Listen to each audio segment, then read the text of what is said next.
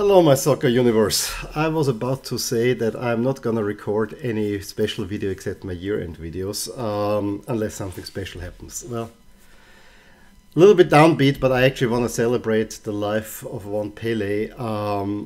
This is a big story.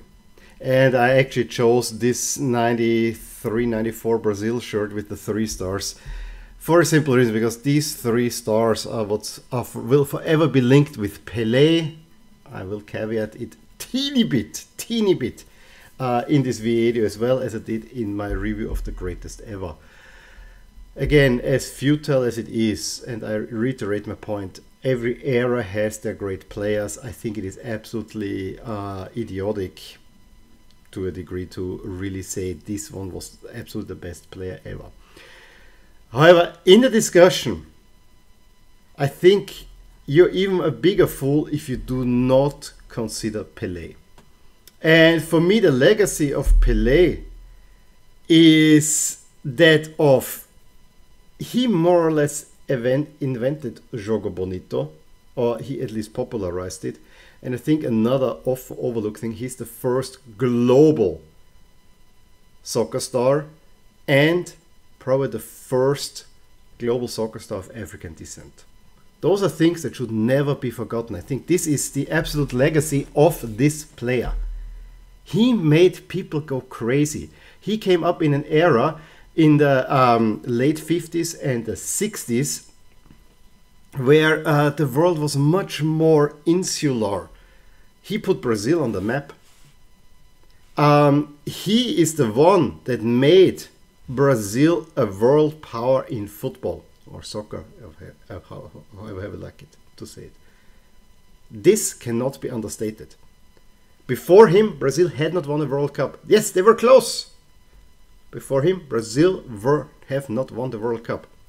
After he ended his career, Brazil were the eminent football power in the world. It is as simple as that. That is all down to him. Yes, he had great teams.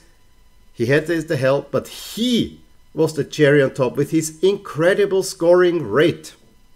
Also has to be said. I mean, most of the goals that he counts in his goal tally were from friendlies. However, friendlies were a whole lot more important than they are now.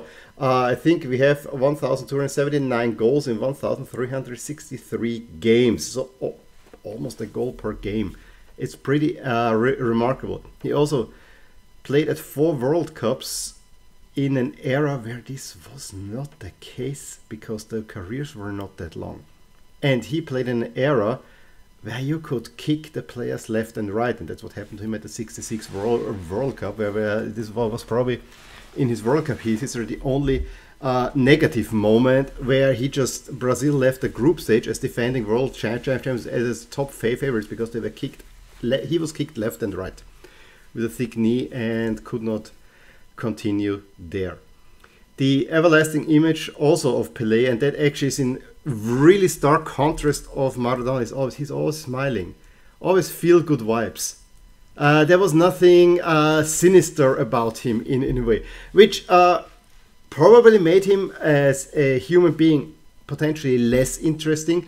However, I also have to say that even when he talked about himself, he often spoke of him in the third person, which tells me that the image of Pelé, the soccer player, and Pelé, or Edson Arantes do Nascimento, Edson, the private person, those are 2 different entities that he basically kept apart. And Pelé was always this shining, always smiling, always good-natured person. What he did in his private life, I think it's not as well known, at least to me. Now, when I started watching soccer, this was, 86, the final I saw. This was my first game, I always say that.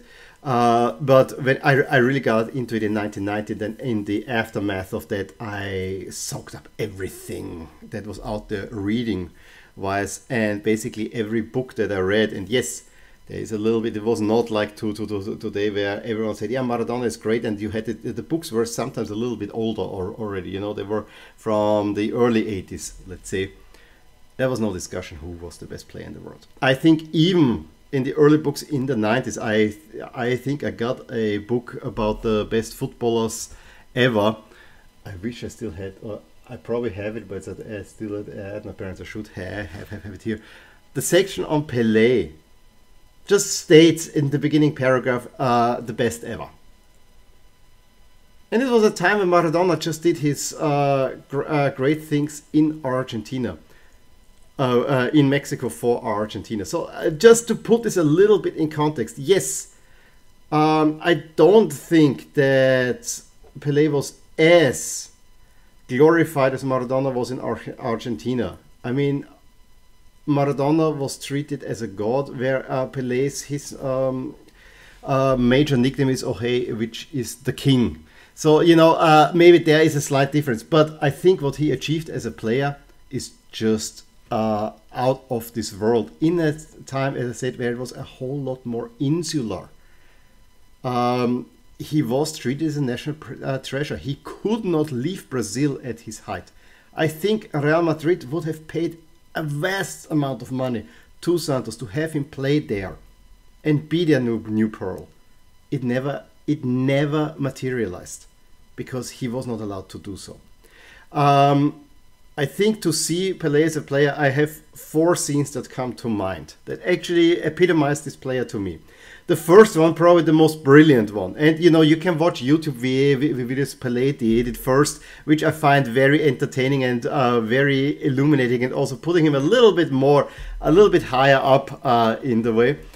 But the first one is from the 1958 World Cup, the first goal that he scores there. I think it was the 3-1.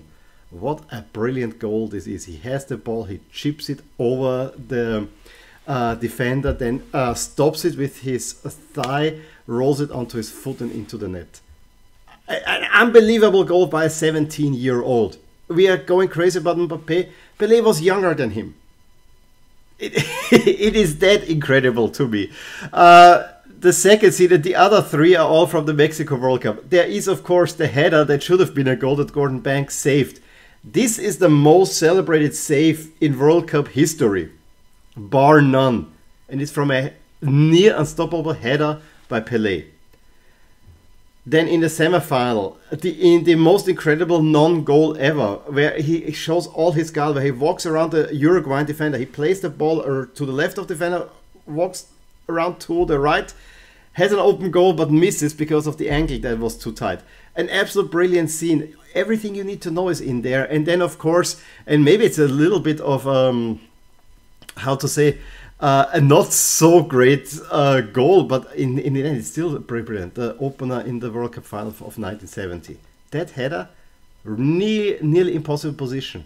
And then to top it off, the fourth one where he just plays it into the way of Carlos Alberto, not even seeing where he is, just knowing that he will be there and scoring the goal.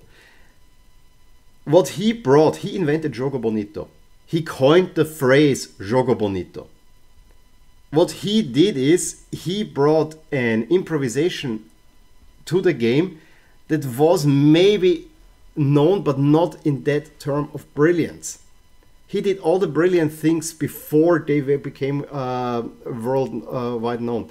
The other thing that I find really interesting is that he played only in the Americas. Because he played for Santos, he couldn't leave Santos. And maybe the one dark truth around this time is he did not win that many trophies outside of the World Cups. But for Santos, yes, he won some state championships, which were more important in Brazil than a national championship. He only won 2 Libertadores and then Club World Cups in 62 and 63. So that was another thing. But because of his popularity, Santos did many tours around the world, which maybe prevented them from winning more trophies, but also allowed them to capitalize on the popularity of Pelé as a world star. In Nigeria, I think it was in 69, there was a civil war going on. Pelé came to play in Nigeria. They stopped that civil war for 48 hours so that everyone can watch in peace. One of those incredible stories. Pelé was an absolute legend. And then, when he made some bad business ventures, and maybe this is one part, you know, of course he had lots of hangers on. he got in financial trouble, and then the move to what is now NASL, not MLS, to the New York Cosmos, where he actually took the game by storm. And for a short period of time in the late 70s, soccer was the game in America, and he became an absolute star. And him playing together for a year with Franz Beckenbauer, Beckenbauer still calls this the greatest honor that he has ever achieved. So really great things that we can say. As I said, for me, growing up, it was always between Pelé and Maradona. I think again, I don't want to compare. Maradona was probably the greatest of his age. Pelé was clearly the best of his era. His era overlapped with before Alfredo Di Stefano and then Johan Cruyff. More on those two a little bit later. Whereas Maradona overlapped with, there was a little bit separation in there. Again, Pelé was more seen as the king. Maradona is almost a religious figure in Argentina.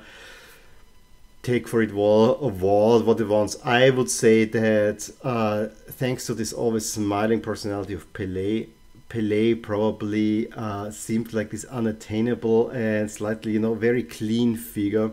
Whereas there was always something sinister about Maradona, what made him a little bit more interesting and maybe more appealing to me, because there were many facets. It was all out there, whereas we never got to know Edson Arantes do Nascimento. That's what at least I didn't. Let's put it that way. I think maybe others, biographers and so on, did know. For most Europeans, he is synonymous with the Brazil shirt. He's the one who popularized the number 10. Only after him did the number 10 become the number for everyone else.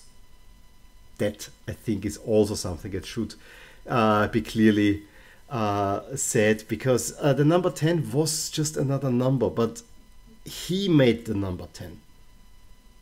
And since then, the number 10 is usually given to the best player on the team. That is also a legacy of Pelé, most of the time.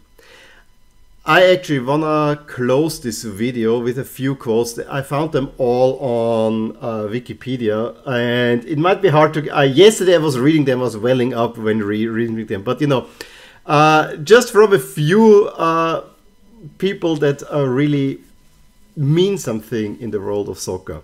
I want to start with Johan Cruyff. Pelé was the only footballer who surpassed the boundaries of logic. Coming from who I would not necessarily say he was the best ever, but he was definitely the most influential player of all time. Player and coach. I think Johan Cruyff has a greater legacy overall in the game, but I would take it. Pelé probably was a better player than Johan Cruyff, and it's really hard to say. Franz Beckenbauer, Pelé is the greatest player of all time. He reigned supreme for 20 years. There's no one to compare with him. One that really hit hard, Ferenc Puskás. The greatest player in history was Di Stefano. I refuse to classify Pelé as a player. He was above that. That says something, because Di Stefano is now put forward, posited, and I did it also in my video, as one of the greatest players of all time who never played for in a World Cup. Just Fontaine, French striker, leading goal scorer of the 1958 World Cup. This was when Pelé was a 17-year-old, and they played the semi-final against France. When I saw Pelé play, it made me feel I should hang up my boots. That was the player who scored 13 goals at the World Cup.